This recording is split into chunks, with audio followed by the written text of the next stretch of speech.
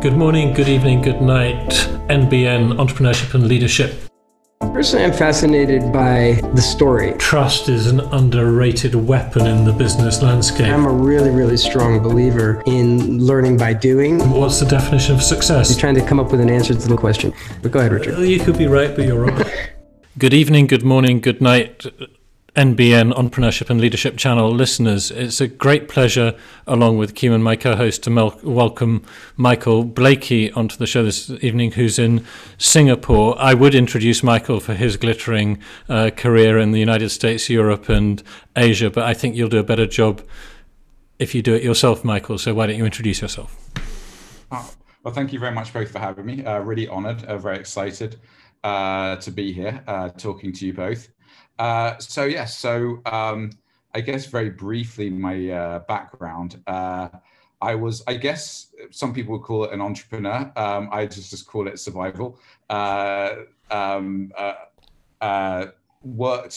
Worked in both the US and the UK, and then I started up a little business with my brother, which we then sold. And it wasn't in anything technology or anything related to that. It was in property. And then the dot-com boom was happening. I was in London. There was lots of excitement around. I tried working for the corporate and just realized that a 9-to-5 job was definitely not something for me. And I got a chance to work at Sainsbury's to You, which was food delivery back in the very early days. And I caught the bug. I believe that the internet was going to change the world and the way that things were being done. And my brother, Simon, came to me one day and said, look, we should get involved in technology. It's going to change the world. Neither of us knew much about it. So let's, and we've been introduced to EIS and the tax breaks for it. And having made a little bit of money, we thought, okay. Sorry, what's EIS? So it's, Richie, what's it called? Enterprise Investment Scheme. It's a tax break. So it's the reason that in the UK, you have the most active early stage investors in the world. So basically, you can deduct from your income the amount you invest, and then you don't pay capital gains on it. So you get a tax break on the way in and a tax break on the way out. Would be a fair way to summarize it? Yeah, I think your downside is protected. So if you invest, I might get the numbers slightly wrong, but it was literally if you invested £100,000 into a startup and it went belly up, you would actually only lose about £50,000.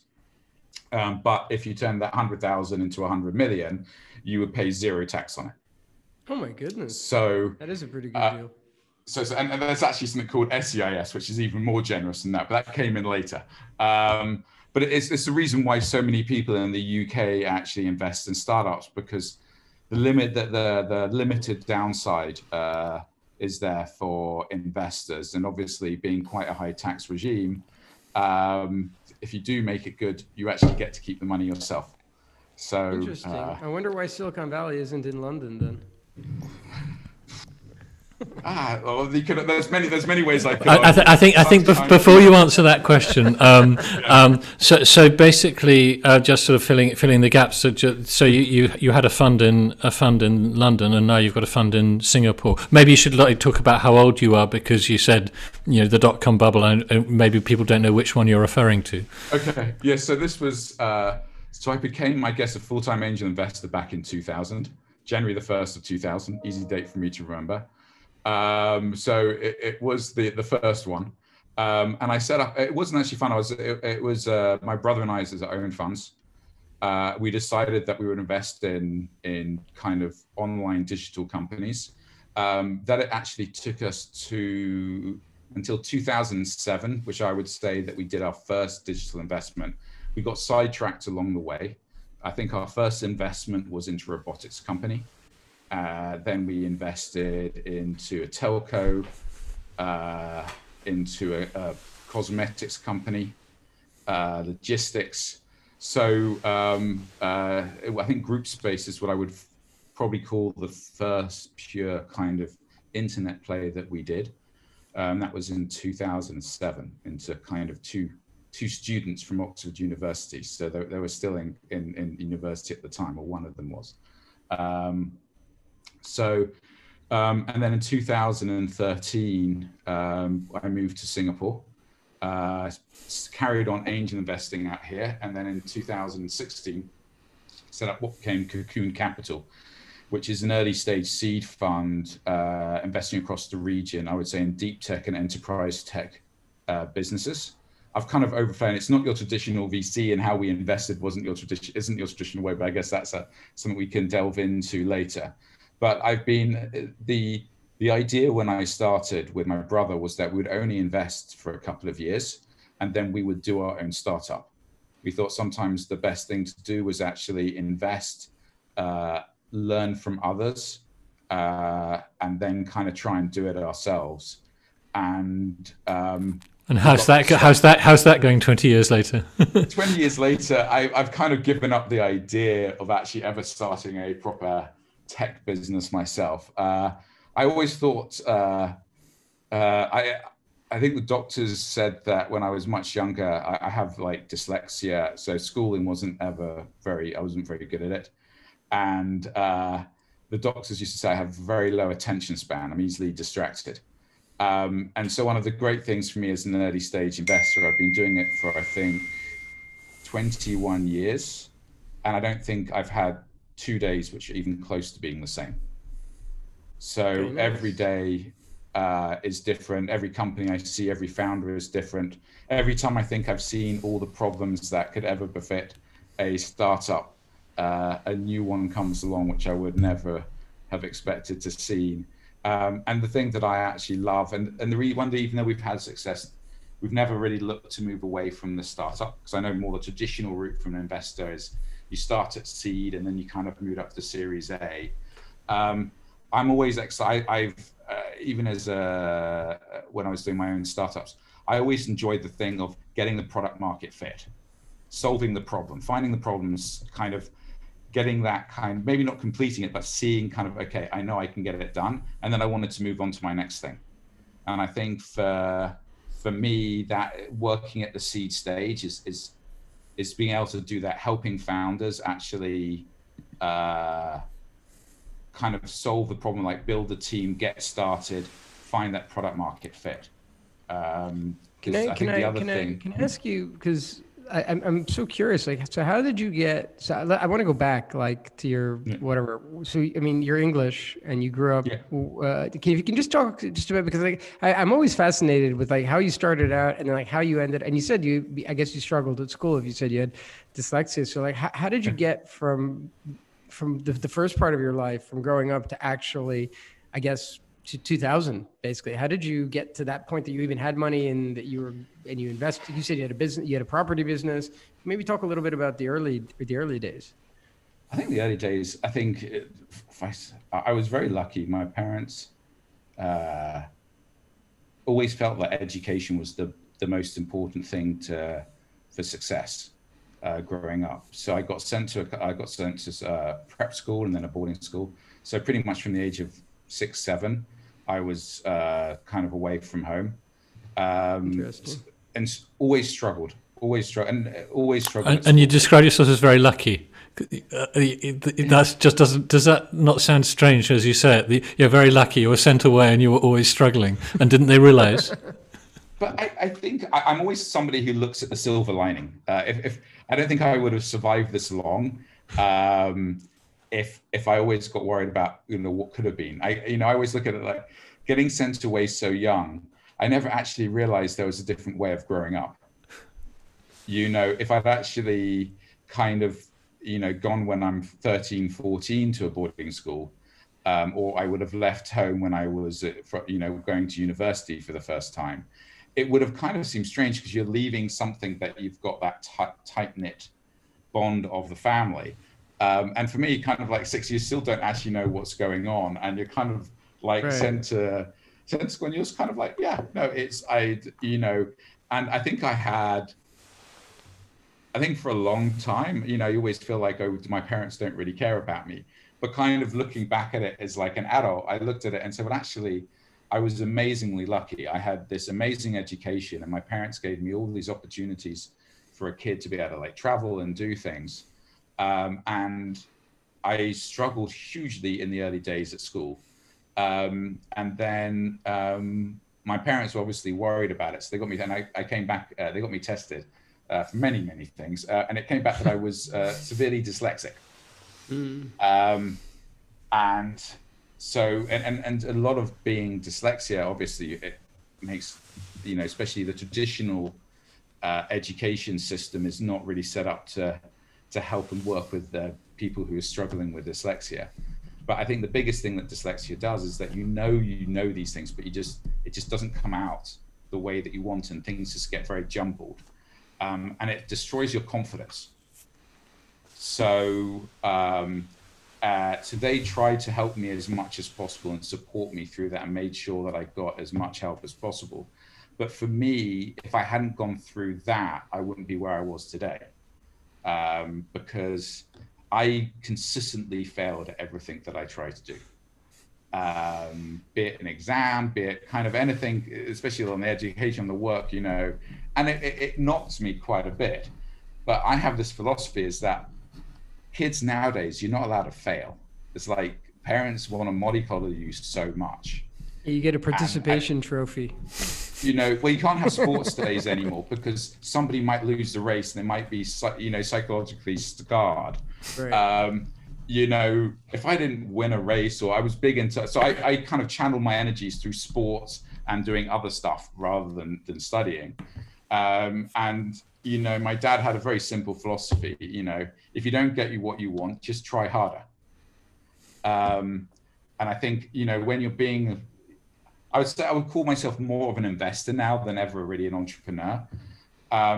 If I worried about all the bad investments and bad decisions that I made, I would have stopped doing this many, many years ago. It's a very brutal kind of industry. It's very similar with, I think it's very similar to setting up your own company. I mean, because, you know, entrepreneurs, I mean, you know this better than anybody. If you're, in particular, you're dealing with young, inexperienced entrepreneurs, you see people making mistakes left, right, and center. And that's part of the process, is making mistakes. So basically you didn't, so what I'm hearing is the dyslexia and the struggles actually gave you resilience.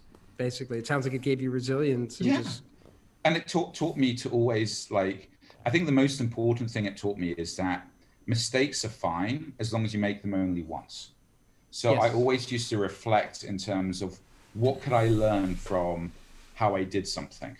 What could I have done better? How can I improve?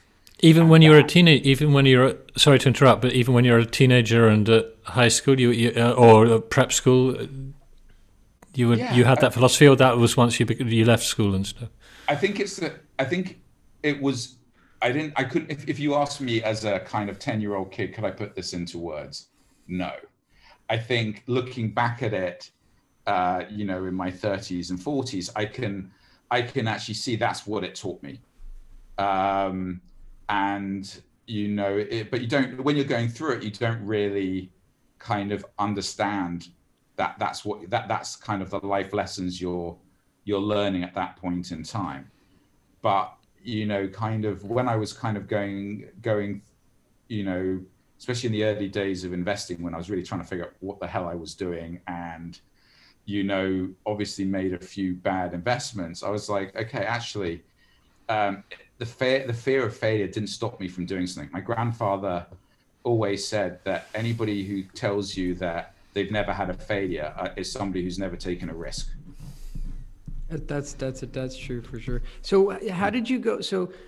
But you went through school. I mean, even though you struggled, I mean, you actually went all the way through. I mean, you went to college and everything. I went. Yeah. I mean, for me, I always just managed through. I think I made my own way through school. I mean, even to the sense that when I went to university, I made up my own degree. So I kind of learned from an early stage how to make the system work for me. Okay. You know, most people, when they go through university or they go through school, there's a way that you do it. I was like, I know what the end goal is. I know the route that everybody else takes doesn't work for me. So how can I kind of hodgepodge things together to make it so I can just get to the end. You know, I didn't really care about what the grades were or what the results were. I was just like, that's the goal that I've set myself. That's interesting. That's interesting how you did that. And Richard and I often talk on this podcast about education. Richard went to Cambridge. I went to college in the US. And we have a little bit of, I think sometimes we have differing views on education and how important it is. But what's interesting about your story, so because my question is basically going to be like, how important do you think education is for an entrepreneur? But before you answer that, I just wonder how you, it seems in your case, like I'm seeing a little bit of a different story here. You actually, because of your basically learning disability, school gave you sort of it was like a survival course or survival camp, basically that maybe other people don't get from school. So it actually gave you something else. It gave you but anyway, that just, if you can just a couple words about that, that'd be great. Yeah, I mean, literally, even like, I was the kid at school that if you needed somebody to sell you candy, or God forbid, well, actually, I was kicked out of school in the end for selling alcohol. So it's, for any of these, I was always the guy who was like, how can I make some money? How can I, again, as I said, going against the grain, but just getting through the system. How can I kind of... And where did that come from? How can I make some money come from? Was it like your parents didn't give you much money, so you were sort of like, you wanted to keep up with these rich private school kids, or was it something else? For me, it was, again,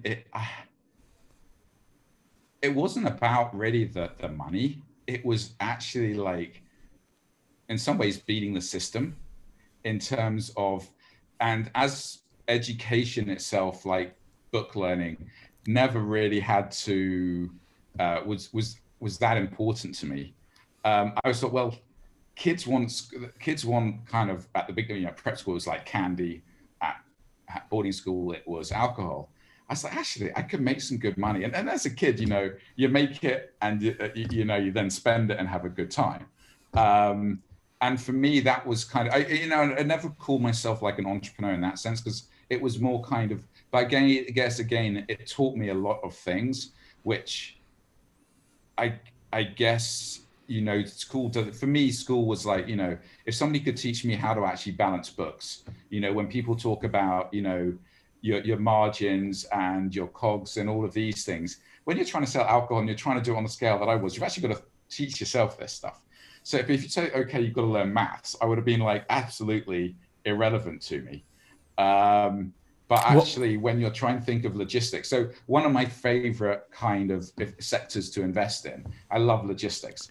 And trust me, when you're trying to like get sweets into school, or you're trying to get alcohol into school, you kind of have to figure out some quite interesting ways of doing it. And again, it was just something that for me was, I guess, fun. And it gave me something to actually go for, which I felt was useful for me. Do you remember what your margins were on the alcohol and the sweets? Sweets, no. I've got to say, I don't, at that young age, I don't think I was there. But I know for my margin was 100% on alcohol. I would buy, this is back in the days, you could buy a bottle of vodka, Smirnoff or whatever for about £10. God knows what it costs now. And I would sell it for 20.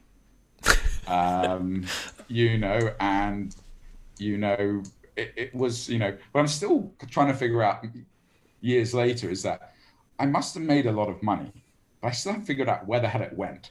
I must have, it's. You had a good time. Kind of, you had a good time. I did some entrepreneurial stuff in college as well, and I also just blew it on the party. Basically, you were the party. First of all, you were the party. Let's be honest, you were the party. Yeah. You were the guy everybody wanted to be friends with because you had all the booze. Maybe half the vodka went and see you, and half the vodka went to the customers. My friends still tell me that, and I think then the interesting thing for me was. And this is something which is, I've always been a big picture guy. So if I look at all the people that I've worked with successfully, both my brother and Will Klipka now, they sadly have to deal with the mess that I normally make is because I have these big plans, these big ideas. But again, devil is in the detail, as they always say. So I think the first time I learned that sometimes actually reading the small print is a good idea I think I was 16 years old, and I needed to get out of the house. I didn't want to go like get school. I was like, fine, but going home, not the best of atmospheres. And it was more because I was a teenager than anything to do with my parents. And I got offered the job, and I was really excited about it. It was for the whole summer. I thought, great, I can move up to London, and I'm going to have an absolutely wicked time. Then I got a phone call from the school. The housemaster came into our dormitory and was like, you know, Michael, your parents on the phone, they're quite worried. And I think in my whole career, this is the one time they actually called up the school to talk to me. So I go in there and I'm like, what's up? And my parents, and I swear they did this on purpose. So my initials are M.R. Blakey. So obviously my dad said, I accidentally opened up your post because I thought it said Mr. Blakey. And he said, so why are you going to the US? And I'm like, what do you mean? Am I going to the US? I didn't know this. Why do you think I'm going to the US? And they said, well, your ticket's here and everything's here.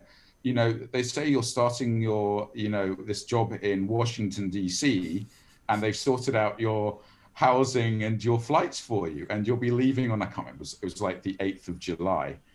And I was like, sounds interesting. Yeah, no, I definitely took that job, but I thought it was in London, but hey.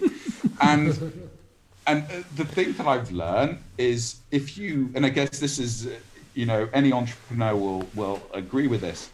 If you overthink things, you'll persuade yourself not to do it. There's always more, it's like for me, there's always more reasons not to invest in a company than there are to. You know, I always say, if you find a company that is so perfect, you can't find anything wrong with it, you've got to run a mile.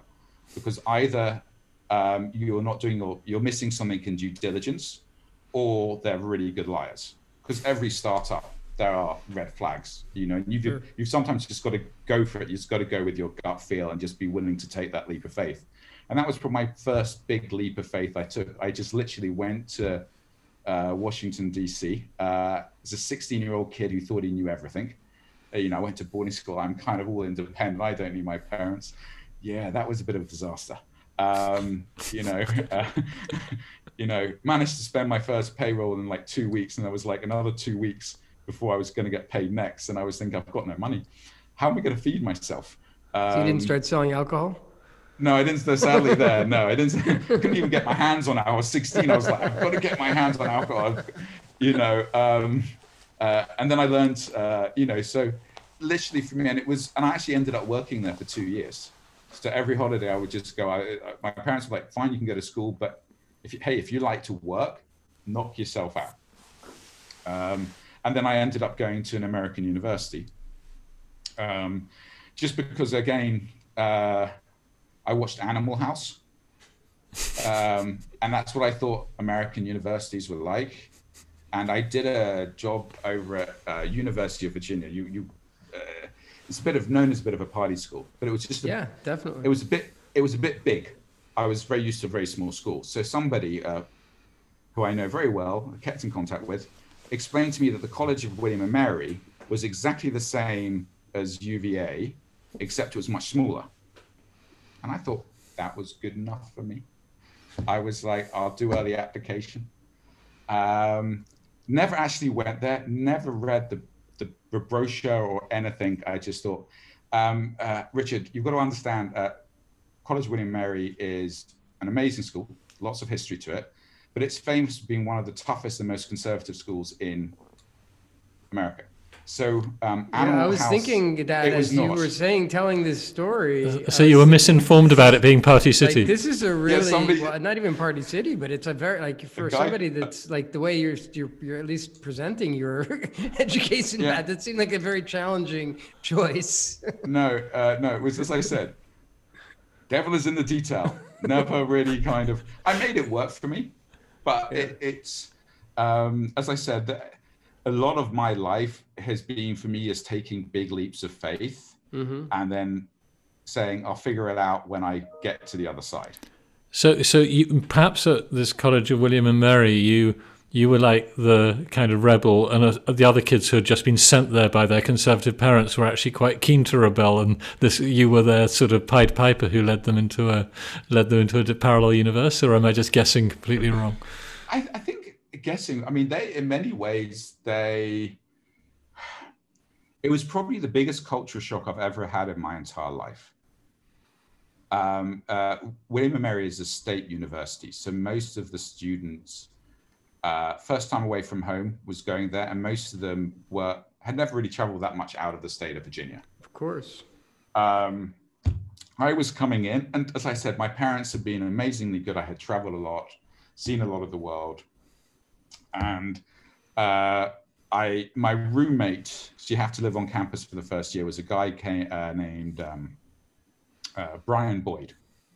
One of the guys that has probably one of the most impactful people in my life. We were roommates, actually ended up for 3.5 years. And he'd never really been out. He's from Broadknox, Virginia. Don't remember many names, but I always remember that one. Never really left the state of Virginia in his life. Big black guy, amazingly smart. And I remember when I first started talking to him and his family, and it took us about 4 days to realize that neither one of us understood what the other person was saying. In the end, it was kind of like, I was like, huh? He was like, what are you talking about? It was like, and he said, my parents had no clue what you were talking about. And I was like, okay. Many years later, he now says he can understand half of what I actually say. But again, it's, I think my whole life has been around just go, if I want to have a go for it, I'll just go for it. And then if it doesn't work out, I go on to the next thing. So you had these micro businesses. When's the first time you made some real money? I don't know what your job was. It's an unusual story to get flown over to Washington, D.C. by an American. I mean, just flipping it round, it would be unusual for me to fly an American, a 16-year-old to come and work here in Poland, or for a Brit to go to Singapore. So there was obviously something unusual going on. But when did you, and maybe you can comment on that, but I'm interested in your first business that actually worked and made you some money. When I say money, more than buying vodka for 10 and selling it for 20. The legal one or the illegal one? No, both. I think the first one where actually I used to hold massive kind of warehouse parties at university. So again, it comes down to I wanted to pay my way through university. I wanted to be able to travel. I didn't have the money. Williamsburg itself was a very conservative, is in Williamsburg, which is a very conservative area. And a fun fact is fraternities actually were started at the College of William & Mary.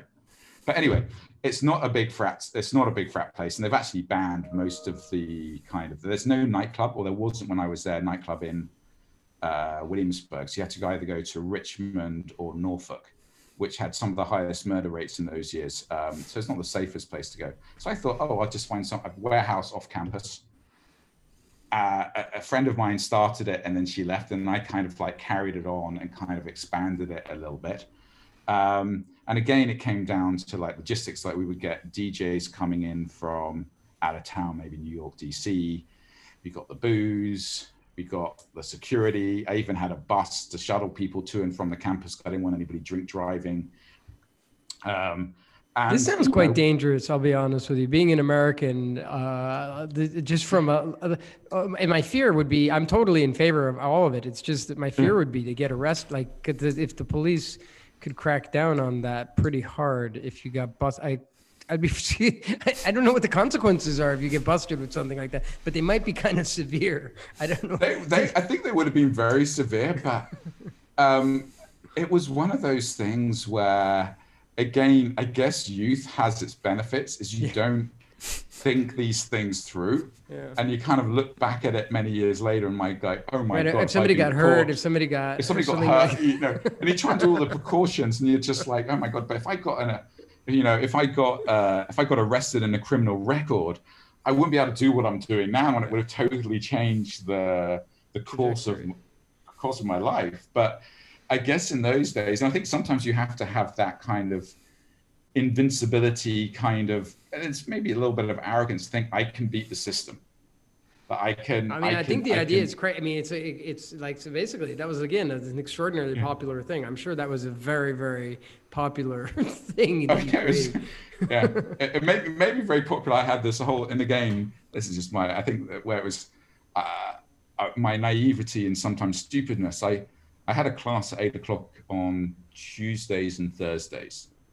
And I'm a morning person, so I would always get up. And I was continually turning up late to my class. So the professor pulls me aside one day and she says, "Is everything okay, Michael? Like, you're really engaged when you're here, but you're always kind of 15 or 20 minutes late." And I said, where are you coming from? Do you have a problem getting in? I said, "No, I live in DuPont, just on the other side of campus." And she says, "Well, what time do you leave?" And I said, "I normally leave to walk over here about 7:15. And she says, "But it only takes you 15 or 20 minutes to walk from there to here. Do you stop for breakfast?" No, I just walk over here." And she was like, "Well, what route are you taking?" And I told her, and he said, "But Michael, that only takes you 15 minutes. And I said, "Yeah, but I'm walking along. And these people, I have no idea who they are, but they seem to know me. They keep on asking me how I'm doing. Like, how are you doing?" So I stop and I tell them how I'm doing. And I ask them how they're doing. And I'm trying to figure out, like, where do I know these people from? And she was like, "Michael, you don't know them. It's just like, it's just a friendly They're kind American. of high five. They're friendly. They don't really care how you're doing." And I was like, "Oh no." It's like, but it was funny that after that, even people expected, like, they saw me and they expected they were going to have to. Yeah, you were the guy that actually delivered on the how you were doing question. How they're doing. And I was that crazy, admittedly, a lot of them thought I was Australian, but I was that crazy Englishman. Right. That would actually stop and actually talk to everybody. So, and then I think my first kind of totally getting sidetracked there. As I said, I did a property business with my brother, which was literally doing residential flips. So we had a little bit of startup money, and we would just do get an apartment, literally go in, paint the walls white, wooden floors, a few new doorknobs, and then we would flip it 3 months later. And again, this was before kind of like Zoopla and Rightmove, where you could actually see how much you actually brought the property a year or 2 months earlier. And it was at a time when the property market was booming, but it was something that didn't really excite me. And you got enough money to kick that off? Because, I mean, buying even a cheap apartment somewhere in the States, you're talking tens of thousands of dollars, even if it's already... Was it in the States or was it back in England? This was back in London. Yeah, by that point in time, I was back in London at that point. It's a long story why I came back from the US to the UK, but it was back in the UK. We got a little bit of money, got some money from our family who were like, "Okay, off you go." Nobody could believe I was actually doing anything with my brother, because we were always fighting growing up as kids. I think one of my greatest claims to claim is I actually broke his neck one time.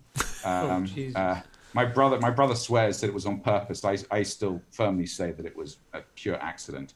But it was something that I didn't get any pleasure out of, because it was kind of very repetitive. So you said you sold that business, right? Is that what you said initially? We got rid of the portfolio, and then we just kind of very much focused on.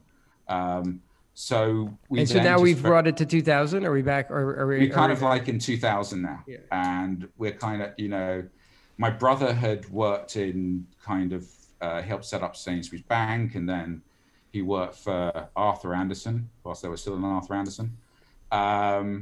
And he wanted to try something different. I wanted to try something different. We were introduced to kind of this tax break and kind of told about angel investing. It's not, I think nowadays everybody's heard of angel investing in startup, Dragon's Den, Shark Tank, that's helped a lot. But back in those days, it was not something that many people actually kind of talked about. And especially because at that time I was 25 and my brother was 27.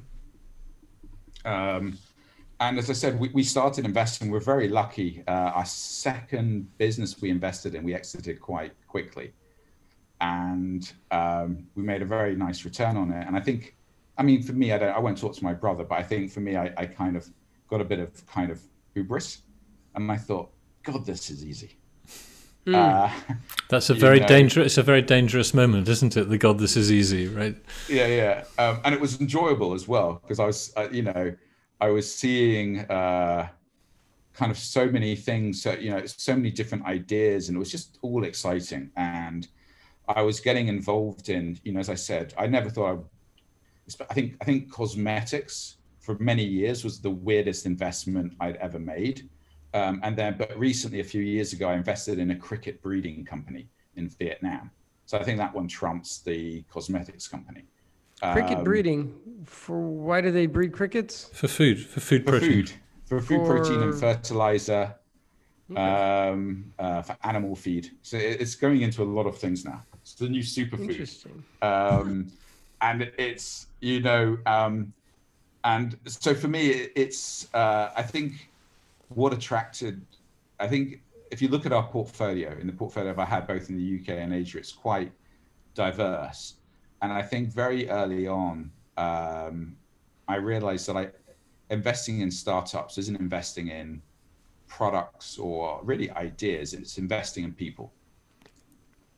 So I very much kind of focused on if I could find people that excited me with their ideas and kind of gave me the confidence that they could actually deliver, that's who I was going to back.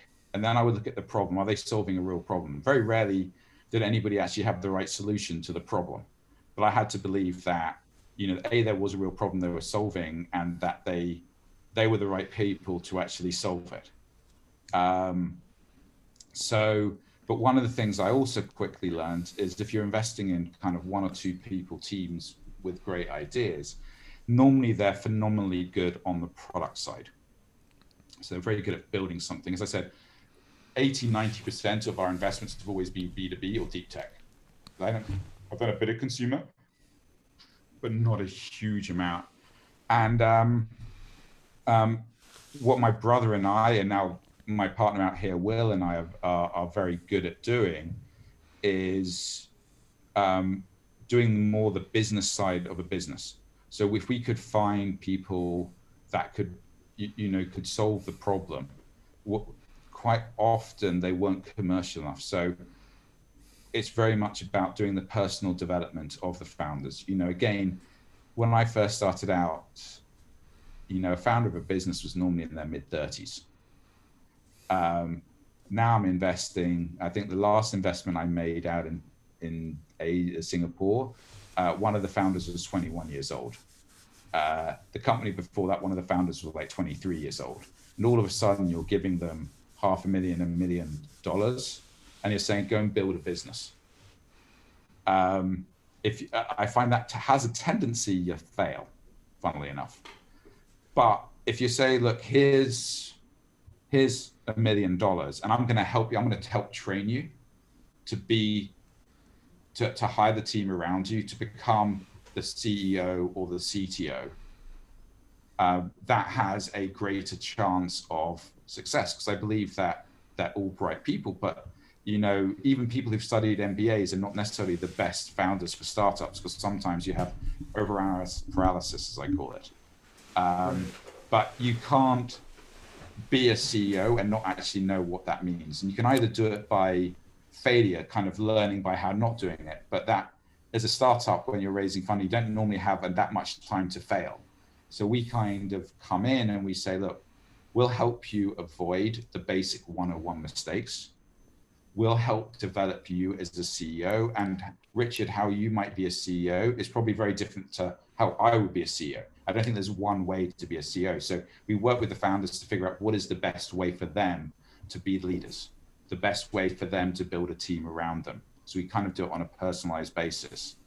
And over the years, we've had a huge amount of success by kind of taking that route. So we've only ever invested in about 2 companies a year. So what's the strike rate? Like, what's the rate of success? Would you say, like, what? 50%. I mean, oh, 50%. That sounds very high. So 50%. 50%. If you look at, ignore the ones that are still alive now. If you look at the successful exits versus failures, yes, we're around 50%. And in Asia, that would be very high. I mean, I'm not an expert in this space, but that sounds very high. Yeah, that is pretty, especially when you're talking actually about like I've been around for 21 years, so I should hopefully have some exits. But no, I think a lot of it is we've never had the huge, big kind of. I've never invested in something like Hopin, which was like 4 million one day and 5.6 billion the next. But I don't think the type of businesses I'm investing in. I normally say I'm investing in boring businesses, so they're kind of things that are not household names, but have gone on because they're solving real problems. I believe in them more on the B2B and deep tech side. And are you taking it through to which like Series A? Like when are you? At which point are you actually exiting? Like what's your normally strategy? Trade sale. I think only twice have I exited as a kind of, I think once I got out of the Series A. Okay. And another time it was actually a management buyout, so it was a kind of For any listeners who don't know these terms, you can always Google them. A trade sale means selling out to someone in your industry, so you don't go onto the public markets by selling shares on a stock market. And again, if you're interested in entrepreneurship and you don't understand these things, the quickest way to find out is to go to Google and look them up, and you'll educate yourself very fast. So, but how did you get good at management? I mean, there you're kind of sort of a small management training organization teaching CEOs how to lead based on their personality. Now that's if someone told me they're going to be good at that, I would A, be really impressed, and B, with my cynical side, say, well, how the hell do they know? And given your slightly weird, I'm being deliberately aggressive because I think like how the hell did you get good at that? It's an unusual thing to be good at. Are you good at it? Well, I would hope to think that I'm good at it. Well, I think I always say my track record, I think, kind of says it. But remember, it's like when you asked me about how did I know these things when I was kind of like 10 years old. I wish I was this good and had this knowledge when I first started out. And I would not say it was never the plan for us to only invest into companies. It was never our intention to kind of really work with management teams. It was something that evolved as I think kind of our strategy and some of the early mistakes. As I said, we always reflected a lot on the mistakes that we made in the early days. So there's a couple of investments that I've made during over the years that have a real impact in terms of how I've actually done things. And I think the other thing is that whilst I've always been an awful student. Let's just not let that. I will never ever do a class again, but I love to learn, and I love to learn by either trying doing it myself or actually listening to people who've actually gone through it. And so I would always listen, and I would always attend every meeting just to try and learn and see how things progress. And I think when you're an active investor, if you're getting so involved, and sometimes active investor does not necessarily mean you have to be talking and guiding the whole time. Sometimes it could just be watching and learning. And I've been amazingly lucky that in the early days, we worked with some amazing angel investors who have been doing it for many years before us. And I don't think, maybe I'm being bit silly, but I feel sometimes I feel a bit sorry for us because we were so much younger. I mean, we were still in our early 20s or mid 20s. The next kind of early stage investor, probably in youth, was probably in their mid 40s. This was back again. Remember, we're back in the kind of 2000s here. So it was not normal to have young people. A lot of people were like, okay, are you looking for your parents, or you're an entrepreneur, you need to be in the other room. A lot of this stuff we kind of learned over the years, and it wasn't kind of until much later that we actually realized this is actually what we were doing and what we were good at. And my brother had a lot more experience. So in terms of, especially on the finance side and the strategy side, Simon, I think from his time at the consultancy, had learned a lot. I think my time at working in a startup, I definitely saw how not to do things. There were some quite spectacular, I can't believe that they did that. But to be quite honest, it's easy for me to see in hindsight that and I learned from it, but luckily it was on somebody else's dime. Did you have, I was about to ask, that was actually one of the questions. So like, can you share or like maybe a spectacular failure that was also a great a nice vivid example of what you couldn't believe they were doing? And that, you know, you learned basically that made you, you know, because I have to believe that in your business, you have to learn, I mean, and particularly the way you're describing the way you operate. I mean, I'm sure there has been some pain that gave you some nice lessons going forward. I guess it's actually, and it's something I see actually now, even with a lot of startups, you know, if you're online and you've got to, I always say you've got to own your brand. And this one company I was involved in was very proud of themselves. They'd gone on board and they did a big marketing campaign. And I won't say what it was, but it was .co.uk. And they were very proud of, you know, domain name. They spent a lot of the money actually in pushing out marketing when they launched. And they couldn't understand why nobody was coming to their site. And what they found out very quickly was that some smart ass had gone and bought the .com domain name, which they never thought about getting. So it doesn't matter that all of the marketing was .co.uk. At that time, and even at this time, people automatically put in .com. Right. So all the traffic they were getting was being diverted to their competitor. But what amazes me now is when I talk to a lot of startups and I'm like, okay, do you own your domain? You know, if you're an online business, do you own your domain name? And they'll normally come back and say, yes, we have this one website. And I was like, what about if you want, you know, for a lot of companies now, you want to expand globally. And I say, do you have like .sg or .asia or if it's .vc or whatever it is, do you actually own all of this or do you need to own it? And it amazes me how often they don't. They might have got one or two. And I'm like, literally, for the sake of maybe $50 or $100, you can go and buy up everything. So even if you're not knowing if you're going into India or Indonesia or going into Europe, it doesn't harm you just to go and own it.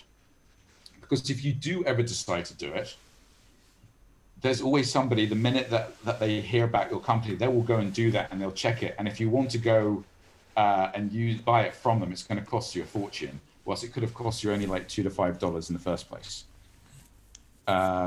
So that was one of the things that really surprised me. These guys, they blew all their money on that, and then like, and this sort of ties into it because I'm fascinated. Richard actually does angel investing. I don't really. I'm more of the entrepreneur, the doing entrepreneur, rather than the investing entrepreneur. So I'm just wondering, how do you had that situation with the domain name, but when do you keep plowing money? Like when do you cut? How does it work with like? Do you say no, stop, no more money, or is it just like? Is that hard? Is that part hard, or is that? It is one of the hardest things, and I wish there was. I mean, I've been trying to figure out what the right answer to that is for 21 years. So if I take, for example, my first ever investment that I made with my brother, it was into a robotics company, and I must admit I had that company written off for years. You know, it was. Through one thing or another, they always managed just to stay afloat. 17 years later, we sold it and made a decent amount of money out of it. I mean, if you look at it as a multiple, it was a very good exit. If you look at it as an IRR, sorry, Richard, you can tell people to look those numbers up. It wasn't a very good return. But if you'd asked me 3 years before we exited that business, I was like, it's zero, it's nothing. It's just, it's a zombie, it's gonna die. I'm not going to spend any more time with it. And then the tendency to have happen is I had one company, it's probably the worst ever investment I ever made. And I knew something you normally know quite quickly. I mean, Richard, you'll probably, I don't think you'll agree with this. You normally know quite quickly after you made an investment if you've lost all your money. Like there's certain ones that you make and you're looking at yourself in a mirror kind of a month or 2 months later and you're like, you plonker. What have you done? You've just pissed away all that money. You must have been, you know, what kind of idiot are you? And it's not just about the money. It's about the time. Because especially for angels, I think angels are worse at this than VCs.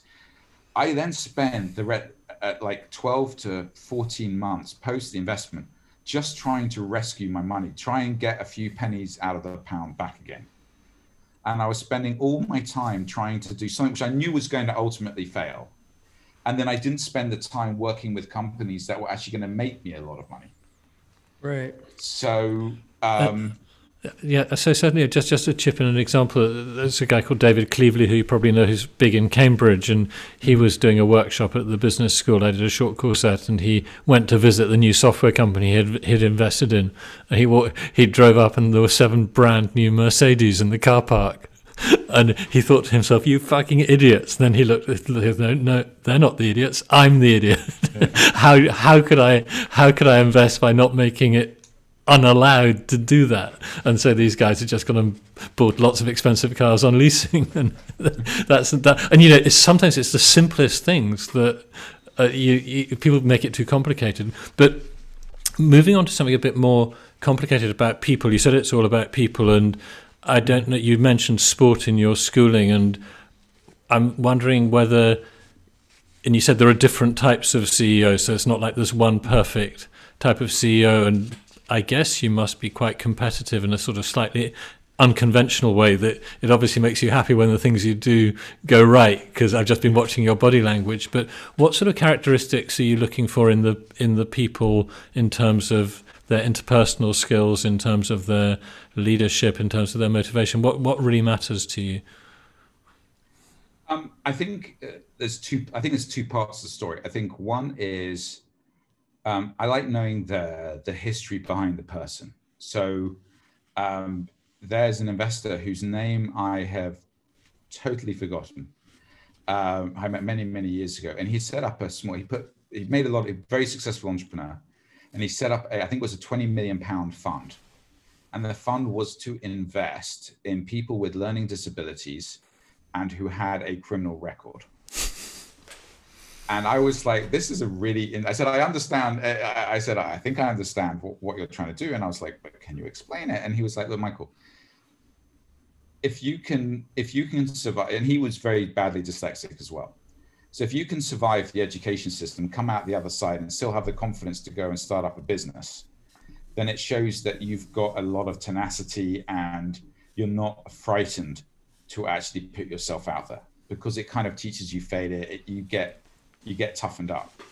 And he said one of his most successful investments was into somebody who he met in probation. And he had been a major drug dealer. I think it was out of Bristol. I might have somewhere. It was Bristol. And he said the guy had never had a chance. He never had proper school. He never had a chance to be successful, have a proper job. He was just caught in that kind of trap. But he said, if you looked at the sophistication of the business that he had set up, it showed that he was actually really smart. And he said, I just wanted to give him a chance to actually do something on the right side of the law, then, go back. And again, that's the thing. There's lots of people who, we talk about, I think quite often, like criminals or dropouts, and just think it's because they don't care. They're lazy, or they just want the easy route. But I'm not saying that's never the case, but there's also cases where people have never had an opportunity to do anything else. That was kind of the road they were put on. And there was no way, they were never given an opportunity to get off. And I think for me, I kind of look at founders and I like, how have you got here? What's the road that you've gone on? Have you ever come across failure before? How have you overcome it?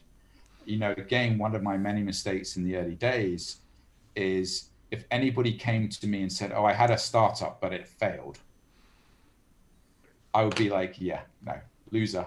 Go, kind of don't want to talk to you. Many years later, I realized that that's a brilliant thing to have happened, because somebody else has paid for that. Somebody else has paid for the MBA for startups, and somebody else has paid for it. So for me, then the question normally is what did you learn from that experience? What have you taken from that business that didn't work and actually using it for your new business to improve the chances of success? And for me, when you ask, so it's always about the question that you ask.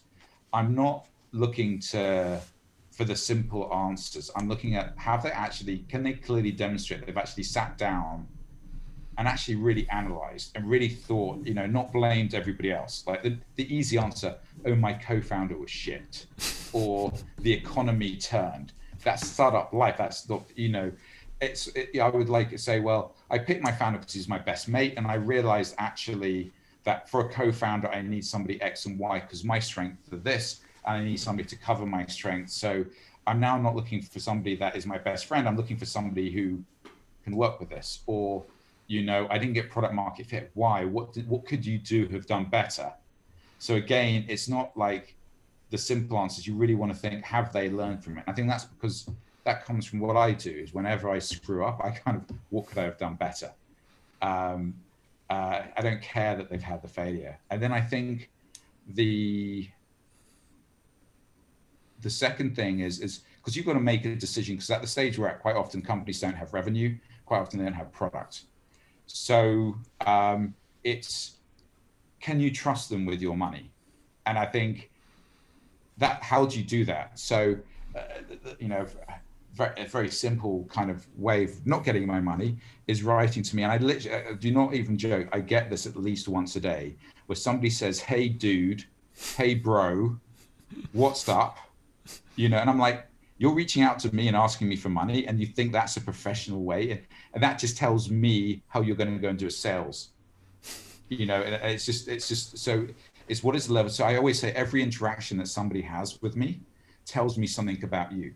So do you take notes in a meeting? Do you kind of follow up on a meeting and actually say what it is? Do you keep your timeframes? Do you chase me if I don't deliver on something? How do you react? So sometimes I go into a meeting and I'm just an arsehole. Because the reality is that businesses never go according, you know, come on, you probably know this. Things never go according to plan. There are bad days. And the reality is, it's easy to be your best friend on a good day. But when things are tough, or when we do, if you, I don't know if you have raised external money, if you've got investors, you want to know how they will react when you disagree on something. Are they people who just shut down? Are they people that kind of get super aggressive? Are they people that actually listen to it and actually say, okay, yeah, maybe you're right, actually, or no, I disagree with you, X, or kind of, I always say there's a thin line between confidence and arrogance. And then I think the next thing is can they inspire me? You know, as a leader, you know, I think, well, put it another way. Most founders will always tell you there's a talent shortage. They can't hire the people that, you know, if you're in London, there's a talent shortage. If you're in New York, there's a talent shortage. If you're in Singapore, there's a talent shortage. There is no talent shortage. There's more than enough talent in all of these cities. The problem is they're all in really good jobs that pay a lot of money. So you're always going to be competing against better funded companies that can offer more money than you. So for a startup founder, they've got to be vision, they've got to be leaders, they've got to be able to inspire people to say, yes, I've got this £10,000 a month job, but I'll come and work you for £2,000 because I'm excited about what you're building. And it's not about playing ping pong and going for a beer after work, because that only does it for a short period of time. It is right. More even during the hard times, do these people stay and actually kind of are willing to make sacrifices because they believe so firmly in what you're building? And that comes down from the leadership, from the founders themselves. Those are all awesome insights. I'm really curious how you see you're in Asia now. So like we jumped, you've been talking sort of about like, but why? Well, basically what excites you about where you are in Atlanta? Like what's the opportunities that you see there? What's the most exciting part? And why did you choose Asia and or Singapore? And what's the most exciting thing that you're seeing now? Or what are you most excited about? Okay. Sorry. But can I just, before you answer this, Kimon told me, Richard, stop asking multiple questions. And now he's done it himself. Exactly. And make sure this gets on the record so we all... Yeah. Okay. So I think me moving out to Asia was my typical jump and then figure it out later. If you listen to my brother, who I never do, he says it was a midlife crisis. I'd already gone to a US, so I'd kind of done that before, and I'd been And so I made the decision in 2012 to come out to Asia. And so for 12 years, I've been in London. I've been doing angel investing, and I felt very comfortable. And I guess most entrepreneurs will understand this feeling, is that you always want to feel challenged. You want, when we first started doing it, we were pretty unique. We're very young. We're the kind of really first people to say, we're going to do this as a full-time job. We're not going to do anything else. This is 100% what our focus is. And we're going to take this kind of the model that we did of investing in a very few companies and working with them very closely. By 2012, there were huge numbers of angel investors. If we stopped investing, nobody would really care and nobody would notice. One of our portfolio companies was like, we don't want to expand to the US, we want to expand to Asia. And they asked me the question, and I thought this was a fantastic opportunity for me to go to Asia, which I've never really been to before. My wife of the time was from Sri Lanka, but had spent some time in Singapore. So I went back to her, and I mentioned that my idea was that I would move to Asia, and I would commute back to London to see her and my daughter, Maya. To say that she wasn't overly thrilled about being left on her own with a 6-month-old baby, probably a bit of an understatement. But she said if I was willing to take her to Asia and then she would have let me commute back to London, she would be okay with that. So we kind of packed up our bags and we moved and Singapore, obviously, if you're looking to raise a young child for safety and for family and everything else, Singapore is the best place to go. And I went out to Singapore. I had 2 names of people that I could kind of contact. And I landed in Singapore, and then I just kind of reached out to them. And then it was just a kind of, the ecosystem here is very, very, only really started in 2011. So we probably is kind of like a 1 decade old. There were startups before, but in terms of like VCs really being set up and they're really kind of getting traction. And the more I was out here, the more I got excited about the opportunities that I was seeing, because I'm seeing a population larger than Europe with no digital presence whatsoever. In the UK and in Europe, if you're trying to do something, you're changing it by a few kind of degrees. It's like, there's always an incumbent and you're going up and you're just trying to you've got 650 million plus people out here and a lot of them don't have any digital imprint either on a consumer side or on a business. So I was always looking at enterprise side. So simple things like what we take for granted, 75% of retailers in the region have no digital way of taking any digital payments or any POS system. It's only 5%. It must be because people don't use it, because it's a cash-based society, I guess. It's a cash, but again, you've got mobile wallets now. So again, you've got, and that's the other thing, you've got, as I said, I love logistics. So I've invested in a number of logistics. So I remember coming over here and I was hearing this scary story where 60% of 30% of goods that were bought in Indonesia at the time were never delivered. Forget about being delivered within 7 days, just disappeared. Forget about returns, forget about track and tracing, all of these things that we take for granted. And I was talking to somebody and I was saying, "Oh, what are you up to at the moment?" She says, I'm moving house. And I said, "Oh yeah, is anybody helping you?" And she says, "I've got about 40 people helping me." And I was like, "Okay, what are they carrying the stuff?" "Yeah, they're carrying the house, and we're just moving house now to the neighboring camp." And I was like, "You need 40 people for that? I mean, how does that work?" And I was just being a bit slow. And so she sent me a photograph, And literally, she was moving house. They picked up her whole house, and she just got married, and they were moving the entire house to another part of the village. And I said, so what's your address? And he says, we don't have addresses. We live in the village, and everybody knows everybody else. So, and I was like, so how do you actually do, e-commerce, and how do you buy stuff online? And they've got their systems, but again, it's not the most efficient of systems. And as you rightly said, cash on delivery. When people talked about COD when I first got here, I was like, what are you talking about? But that was how I'm sorry, if 30% of the things aren't delivered, it can only be cash on delivery. I mean, but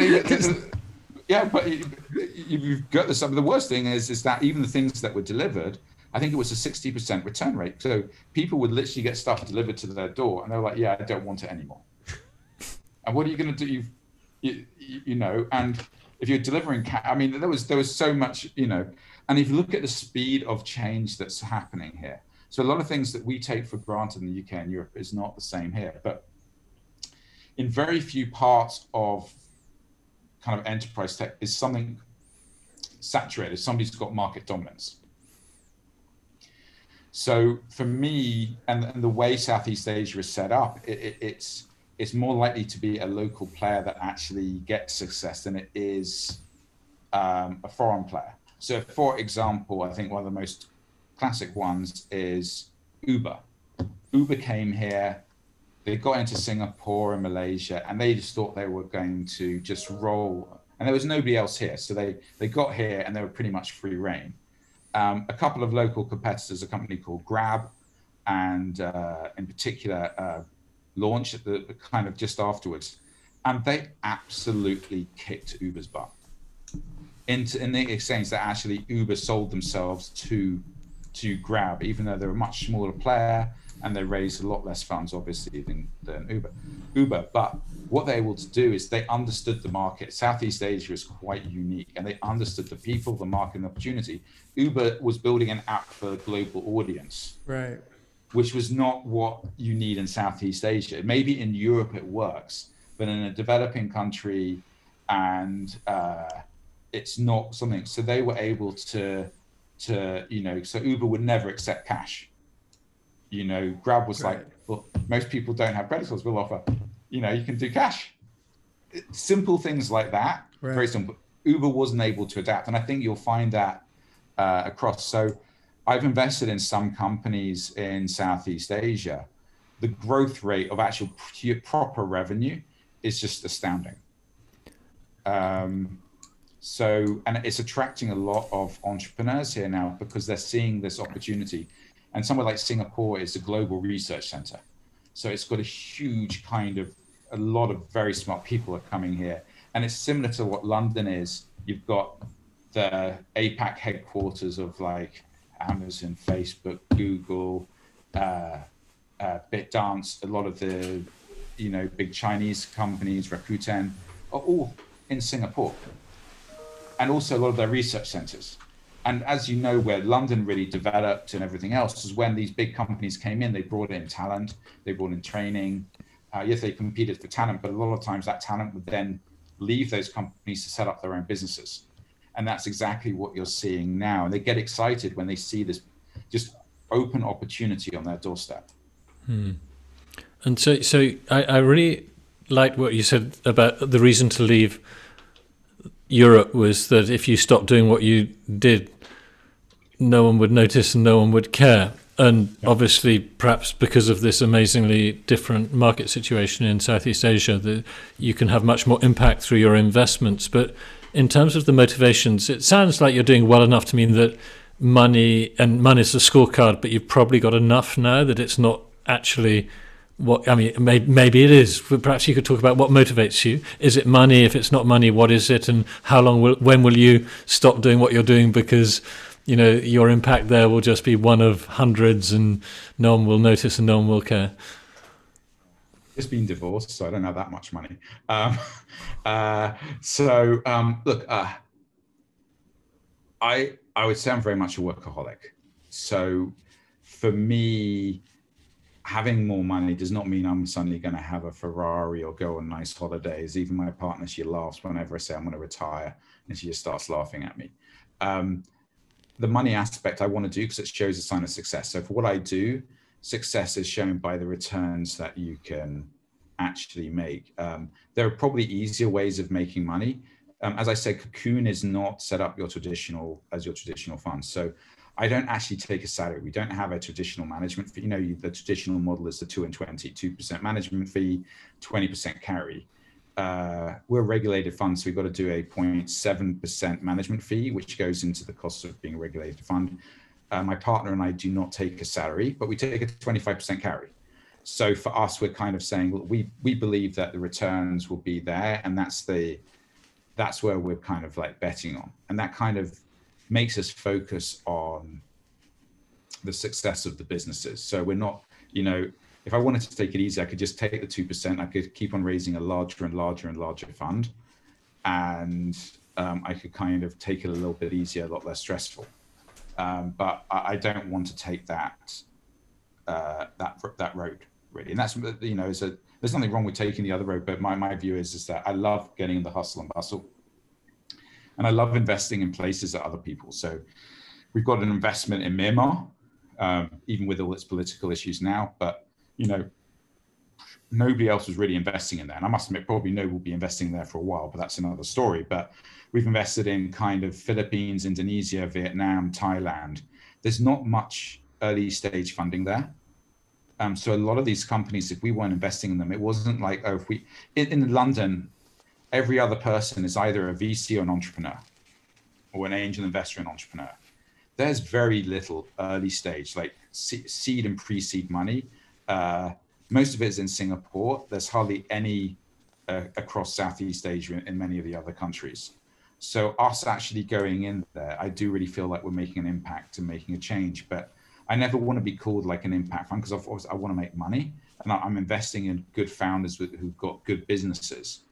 But I do feel that if we weren't, and we do a lot of education. So, and that's the other big thing, is like helping support building of the ecosystem. So we run many workshops. We've launched last year female founders mentoring hours, where we get, I think we've helped over 400 female founders now link up with some of the top VCs across the region. So people they wouldn't normally get to and they have like 20 minutes with some of, with investors from like Sequoia, GTV, some of the big funds, where they can actually sit down with some of the partners of these funds and say, I've got this problem. So it's not necessarily about fundraising, it's like giving them access to knowledge. Because like I think in Europe, there is a huge shortage of female founders here. So this is the bit that we're trying to do to kind of give them access and give them the confidence to actually go out and fundraise. And we run lots of workshops and everything. And especially my co-founder was one of the founders of Kelku. And he's, as I said, been investing for pretty much as long as I have, and is a phenomenal investor. So, and he comes very much from the tech background. So he can sit down with a lot of founders and really help them understand how to actually build and scale the technology in their businesses, because he's actually gone through it himself. So of the two of us, I would say he's the true and pure kind of entrepreneur at heart. I have a question, because of your 20 years, you had this long experience in being the angel in London, and now you've done it it sounds like you've done it pretty much equally, like 10 years here, 10 years here, whatever. It's just a significant amount of time in both places. I'm just wondering, culturally, the entrepreneurs themselves, how is it different? Like, how are they different? How are the Asian entrepreneurs different from the European or UK ones? I would be very careful. I don't. Yeah, it's okay. You don't worry about offending us. You can. And I've got a thick skin. It's the entrepreneurs. It's the entrepreneurs. I always get myself into trouble. I think there's for a lot of entrepreneurs that I meet in the UK, there's a huge amount of, you should be honored that we're talking to you. We're entrepreneurs. You should kind of like, there's a level of expectation. But also there's a level of knowledge there as well. So the ecosystem is much older. I think there's a lot more kind of multiple founders, like serial founders that have gone through it a number of times. And there's actually a lot of sharing of knowledge. So one of the things I love about London is that I found the founders are always willing to share their learnings. They're willing to talk about the good and the bad and help other founders. And I think in Asia, the ecosystem is much younger and there's not that level of sharing. But the hunger of the founders is they just want somebody to give them a chance, and they're willing to do whatever it takes. They're not into the lifestyle. For them, this could be a life-changing opportunity, not just for them, but for their family and their friends. But there's also an inherent backdrop of fear of failure. So, because it's about, if you do a startup, it's not just about you, especially, if somebody has been lucky and they've got an education, their families might have had to give up a lot for their kids to have an education. And then there's an expectation they'll become the lawyer, the doctor, the banker, the consultant. And then all of a sudden you say, actually, no, I'm going to do a startup. And they're like, we never want to, it's literally, that's not what we made all these sacrifices for. And if they failed and go back home, it's not just a failure on the individual, it's on the whole family as well. That's interesting. I'm wondering, when I'm listening to you talking, it just comes full circle. Like you were talking about hardship, and I think you were talking about another investor, but it sounds like you also sort of aligned with that thinking that investing in people that came through hardship, whether it was dyslexia or whether it was somebody who had a criminal record.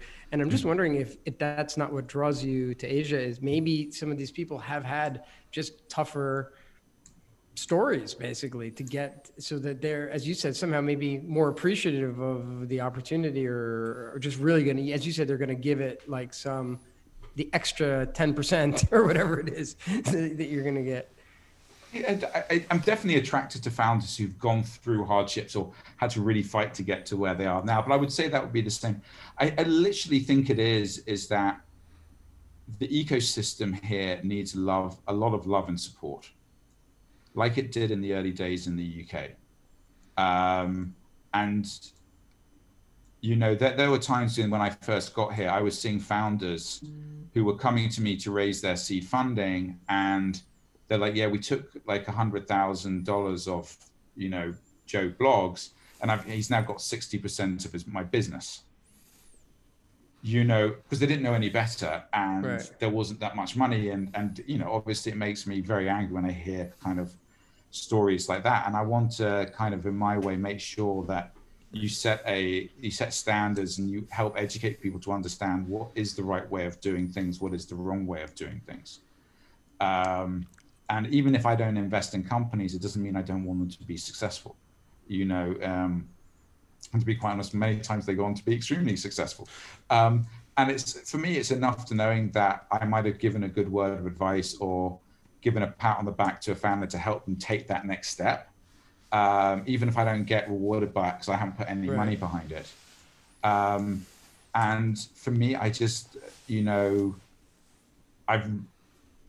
I'm excited about getting up every morning and going to work, even if I'm dealing with 10 fires, because I love solving problems and the founders on the whole. It doesn't mean that I don't have bad days, or there's not founders that, to be honest, I just don't like anymore, because they for one reason or another. It's not because they necessarily disagree with me. It's normally because they haven't put the effort in, or they've crossed the line of confidence into arrogance. And they're doing wrong, and they just won't listen to not just you, but anybody around them. And it gets frustrating. So I think for me, it's, I guess, Richard, your point, like, why do I get up and do this every day? I've been doing it for 20 years. I just get excited about seeing how people are trying to change the world. Founders on the whole are not normal people. That they have they have this risk taking, and there's lots of entrepreneurs and there's lots of fake entrepreneurs. I think you know, in the good times, there's a lot of fake, like people think, oh, it's just easy. I just go and do a startup. And really the minute it gets hard, they're like, okay, actually, I'm going to go back to my real job. So I'm talking about the kind of real, just the passion that they have. And if you feel that you can make a change and that you're being a part of it and involved, and even as an investor, like, you know, obviously we don't do the work that the founders do. For me, that's the joy that I get. And I feel that I can do that much more in Southeast Asia than in the UK. I still invest in the UK, but to be quite honest, I let my brother do all the investing.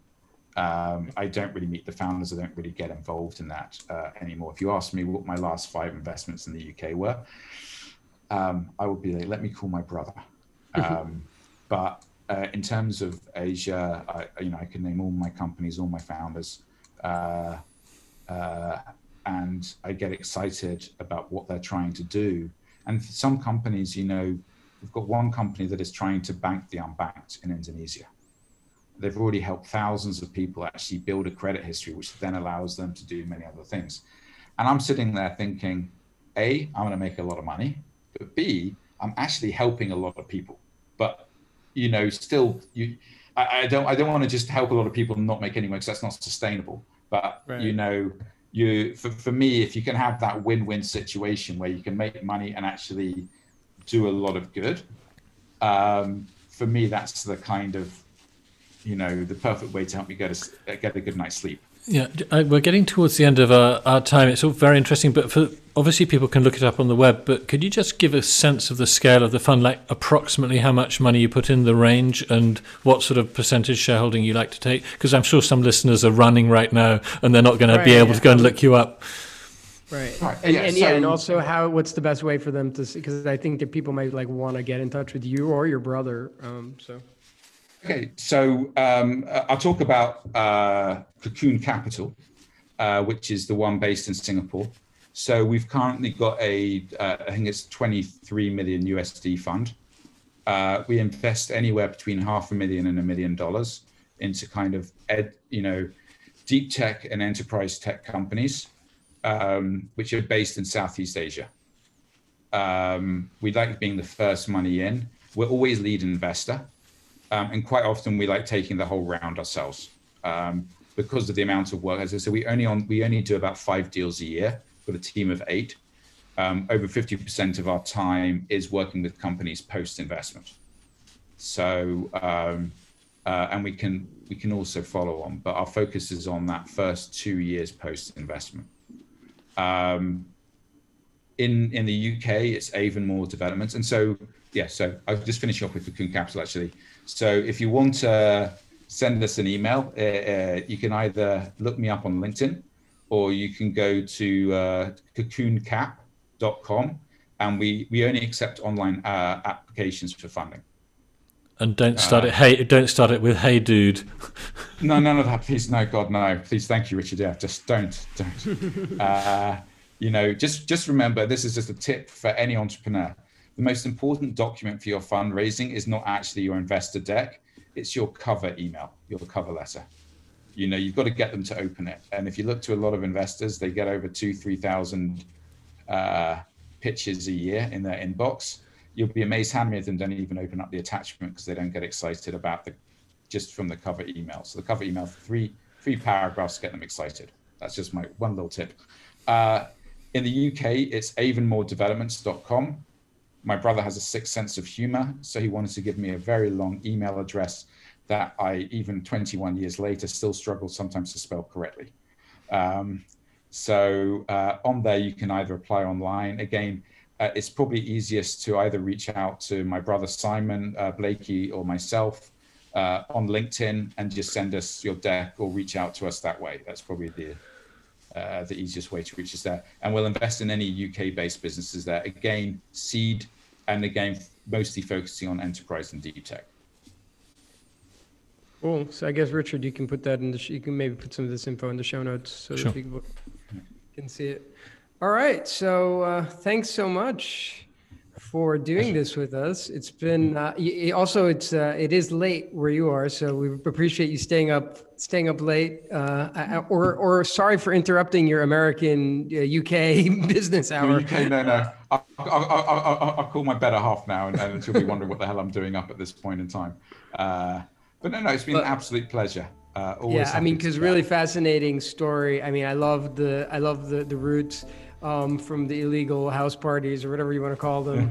To being this venture capitalist basically, but doing it sounds like you're doing it in a really also socially conscious way, and you're just heavily involved. So I mean, like, I thought it's a very interesting story, and very it's motivating for a lot of people to hear. So thanks so much for that. My pleasure. Thanks again for having me on this. I've really enjoyed it, and all the best to you both. Couple more thank yous that we want to give out. Obviously, thanks so much to the listeners, the people for listening to this. The production that we do, you'll see we have a really nice post-production that goes on here. We have a YouTube channel. My daughter, Magda Fantakidis, actually does the graphic design and the video editing. She does the teaser as well, which you'll see when we put it out. We've got a super intern, Magda Błyskosz. She's actually a high school student, and she's a super entrepreneurial young lady, and she does the PR and promotion for us. And then, of course, the team at NBN that does all the technical support that gets this podcast up there. So yeah, if you're listening and you like this, subscribe at NBN, YouTube, or wherever you listen to podcasts. And of course, if you really liked it, like it, comment it, and share it. Thank you. The podcast is over.